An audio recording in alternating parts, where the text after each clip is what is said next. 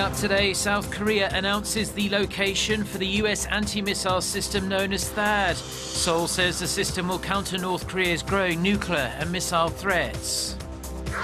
South Korea's central bank will announce its decision on interest rates in the coming hours. It also plans to unveil its new growth outlook and inflation projections.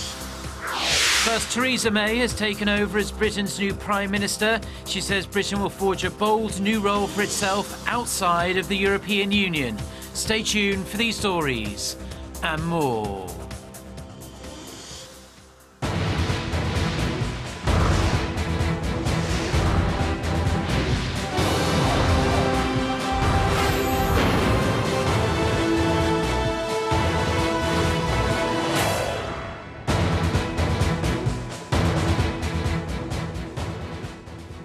Hello to our viewers around the world. It's 6 a.m. on Thursday, July 14th here in Seoul. Thank you ever so much for joining us today.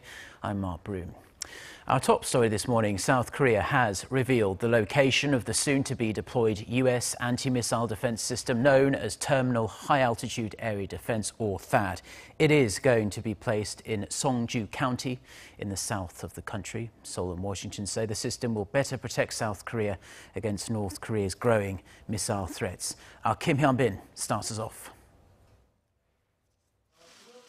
South Korea's defense ministry announced on Wednesday that the THAAD battery will be deployed to Seongju County, Gyeongsang-guk-do province.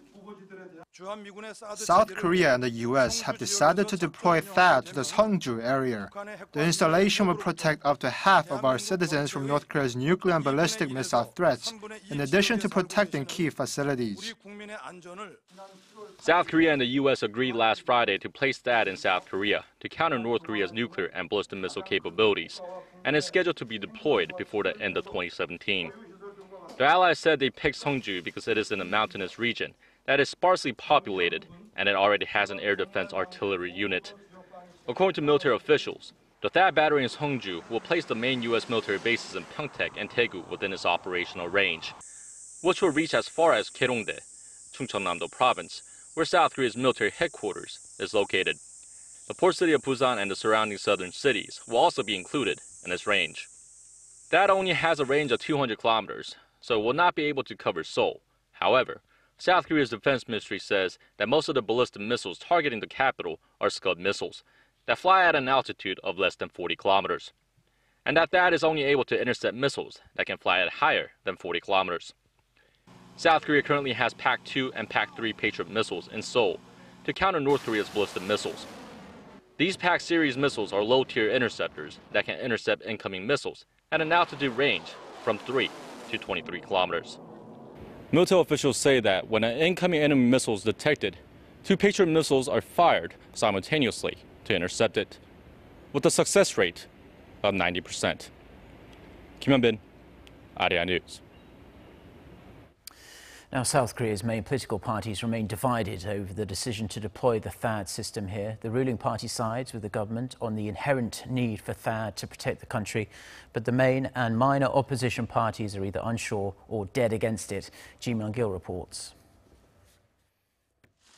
The ruling Saenuri party said the deployment of the advanced U.S. missile defense system was inevitable to protect the country from North Korea's missile threats. It also urged the opposition parties to cooperate in supporting the move. The THAAD deployment is in South Korea's interest and security. The rival parties should cooperate. If North Korea ends its nuclear and missile provocations, then we can pull out of the THAAD deployment. The floor leader also called on the local governments in the deployment area to manage the strong regional opposition to the plan.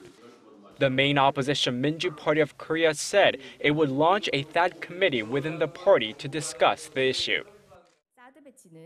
We must come up with detailed countermeasures concerning the diplomatic and economic problems stemming from the THAAD deployment. Our party has decided to form a THAAD committee with our floor leader Woo Sang-ho leading it. Former party chair Moon Jae-in also called on the government to gather public opinion on the issue and urged it to seek parliamentary approval for the deployment plan. The minor opposition People's Party questioned why the government went ahead with the THAAD deployment, given the potential for diplomatic fallout with China and Russia. We've heard that South Korea's foreign affairs minister was against the THAAD deployment due to the possible diplomatic friction with neighboring countries. It is also likely that the U.S. could have pressured the presidential office of THAAD. The interim leader also urged the presidential office to reverse its unilateral decision to deploy the U.S. missile defense system to South Korea. The opposition parties pressured the government to properly address the social, economic, and diplomatic issues stemming from the deployment plan. Kim Young-git, Arirang News. Now, in other news, North Korea appears to be making progress in its submarine-launched ballistic missile development, and leader Kim Jong-un seems determined to make it a success. This is according to Joseph Bermudez, co-founder and chief analytic officer of All Source Analysis. Speaking at a briefing organized by North Korea monitoring site 38 North, Bermudez said North Korea seems to be taking steps forward with each test and predicted that, at this rate, the regime will attempt or will succeed at a full-range test sometime in the next 12 months. He said the biggest challenges facing the North's SLBM development are quality control and system integration. If and when completed, Bermudez warned Pyongyang's SLBM capabilities would pose significant threats as they could be launched from different locations. The Bank of Korea will set the key interest rate later on this Thursday. The central bank will also unveil its new outlook for the Korean economy and give a briefing on consumer price growth. For a sneak peek of what's to come, Hwang Jie reports. After a surprise rate cut in June, the market consensus for this month is Korea's central bank will hold its current 1.25% key interest rate steady. As the Bank of Korea gears up for a monetary policy meeting scheduled for Thursday, analysts highlight the fact that it has never lowered the key rate for 2 straight months. They add the BOK will want to take time to gauge the impact of a government stimulus package announced late last month. But when looking through to the end of the year, many have expectations for another rate trim. While the country's main growth engine, exports, have dropped for a year and a half, experts say several uncertainties, including Britain's decision to leave the European Union, continue to threaten the country's growth. The global contraction of the trade after the Brexit vote especially is likely to negatively affect the global trade, which we think will drop the exports further in the second half of this year. And with major economies like Japan gearing up for more monetary easing in the wake of the incident, experts say it's unlikely that Korea will keep its own rate unchanged. After the Brexit, countries worldwide are heading to implement monetary easing policies like quantitative easing and lowering key rates.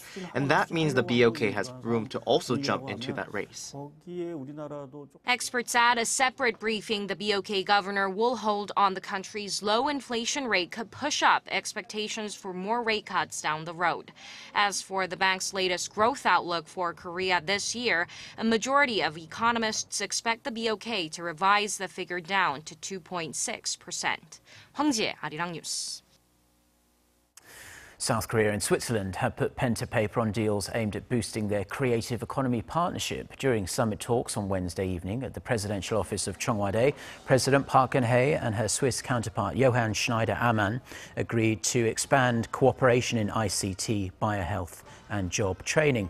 The two sides plan to pay special attention to expanding people-to-people exchanges for joint research projects in big data and cloud computing and the development of new medicines. Seoul and Geneva had earlier set the base for further cooperation in basic science and ICT during President Park's visit to Switzerland in 2014. Theresa May has taken over as Britain's new Prime Minister, heading straight to 10 Downing Street after meeting Queen Elizabeth at Buckingham Palace. The 59-year-old is Britain's second female Prime Minister and replaces David Cameron, who stepped down after losing the referendum on Britain's EU membership. In her inaugural remarks as PM, May said Britain will rise to the challenges it faces and forge a bold new role as it leaves the European Union. May also vowed to lead a one-nation government that works for all and not just the privileged few. She said it would be her mission to build a better Britain. In a bold move, Theresa May immediately appointed Leave campaigner Boris Johnson as her Foreign Secretary. She sacked Finance Minister George Osborne, replacing him with that man there, Philip Hammond. May also named David Davis the Secretary of State for exiting the EU. Liam Fox has a new role as Secretary of State for International Trade, a key position as Britain looks to forge a slew of new trade deals. Today, July 14th, is a very special day for Arirang TV, the channel you're watching right now. Exactly 1 year ago, we became the first Korean broadcaster to be included on the UN's in-house network. This means Arirang TV is broadcast at UN headquarters with international news channels like BBC World, Al Jazeera and CNN International. Our Park Ji-won reports from New York. This is the United Nations headquarters in New York, where hundreds of UN officials and tourists busily come and go every day. And in the one corner of the lobby near the front gate, there's a screen attached on the wall, and look, it's broadcasting Arirang TV. It's been a year since Korea's global broadcaster that reaches over 120 million households worldwide was designated as one of the UN headquarters in-house network channels. UN officials can watch these in-house channels while they work at their desks. As you can see here, each desk is equipped with a monitor showing the UN's in-house network channels, including Arirang TV. Under the channel name Korea Arirang, Arirang TV is one of only 19 UN in-house channels, along with international broadcasters like CNN and BBC World, and major American news networks like NBC and ABC. The UN's Under-Secretary General Christina Gallag explains that Arirang TV brings greater regional diversity to the UN's lineup of channels. It is very important that the channels that are broadcasted internally do represent the key actors in the international community, different regions in the world, and help to open us to new different cultures and economic and social issues. Veteran journalist Gianpaolo Pioli, who has been covering the UN for the past 31 years as a resident correspondent, says he sometimes gets help from Arirang TV. I used to have my screen at the UN split on 4 with the internal television, and one of the 4 channels is Arirang. Why?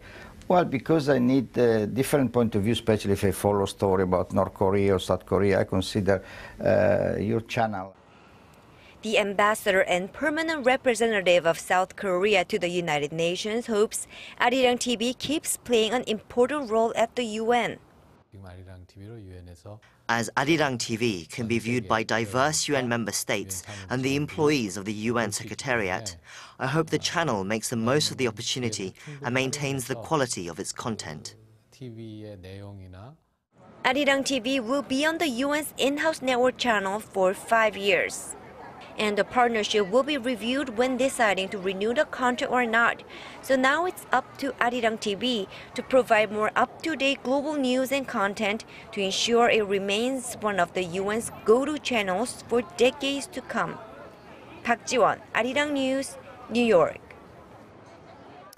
Now, the countdown to the 2016 Olympics is on, and in the Korean national team going to Rio next month, there are athletes with a number of Olympic appearances under their belt. Kwon Jang-ho met with one sporting veteran, Oh Young-ran, who is one of women's handball team.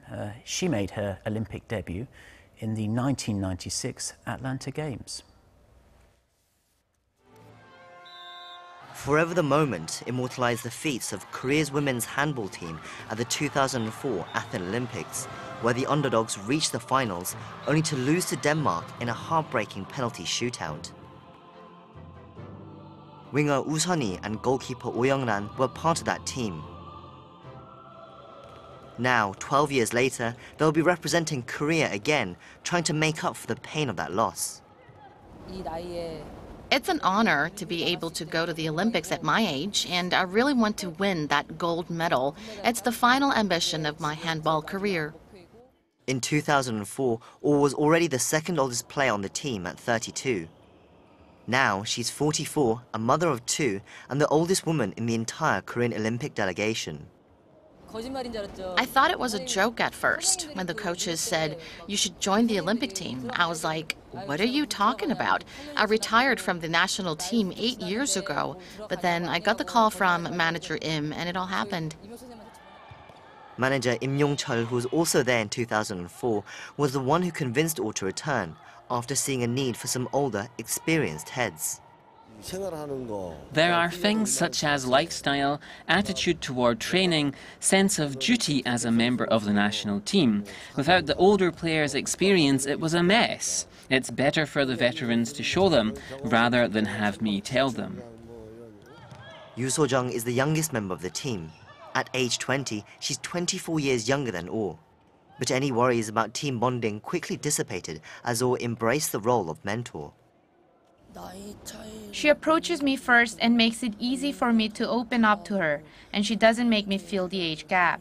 It feels like the older players are taking the pressure off me. Oh and Oh are not simply there for show. They're both coming off impressive seasons in the Korean Handball League. For example, Oh has a save percentage of almost 39%, the third highest in the league. To not have picked them just because of their age would have been wrong. I picked them because they were playing well, and I believe it was the right thing to do. As Oh and Oh look to defy the limits of age, many will agree they can already be proud of getting this far.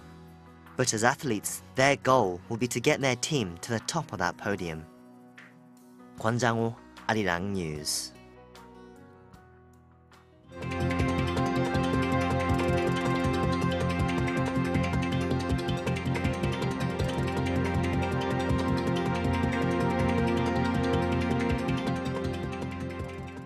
Well, that's all we have for now. I'm Mark Broom. Have a great day. Goodbye.